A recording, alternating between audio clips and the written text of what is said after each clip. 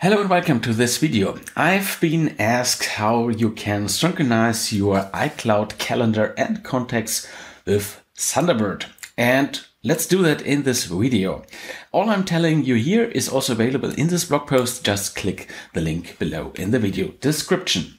Okay, let's start. Okay, I already started Thunderbird and we need an add-on here. So click on Tools, then Add-ons and Themes, and then search for TbSync in the search field. And here we go. Here we have TbSync. So we add this to Thunderbird.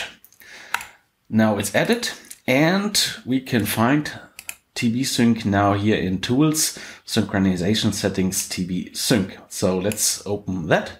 And here we can set up the accounts. And in order to use iCloud, we need to go to the account actions here and add a new CalDAV and CardDAV account. When you first run that, you will get this error message that this provider CalDAV and CardDAV for TbSync is not yet installed. So we just click the link here and this will bring us to the add-ons page for that. And we install that add-on as well. And once we have done that, we do the same procedure, open TbSync and add a new account. As you can see, the icon here now has slightly changed. And from the server list, we select, of course, iCloud and click Next. So we enter an account name and we provide our username. This is our iCloud account. And as for the password, we need an app-specific password. So log in into your Apple account and click on Manage the account. And here we have Sign in and Security. And there we have the app-specific passwords. So we click that and we create an app-specific password. First, we enter a name. In our case, we just name it Thunderbird Sync. You can just enter anything here. It's just for you to see what password is for which application. Click Create. Now I have to provide my password here.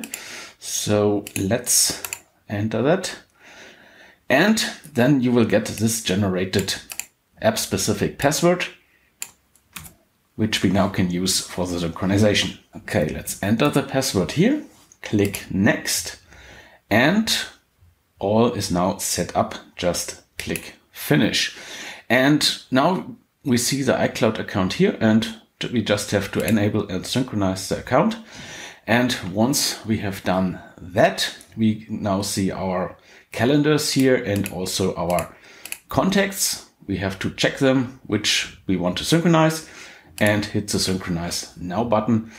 And everything is now synchronized. And if we have a look into the calendar here, as you can see, now new calendars are showing up, which are being synchronized by TbSync. And well, that's it. That's all you need to do. Contacts are also here as well in the address book then.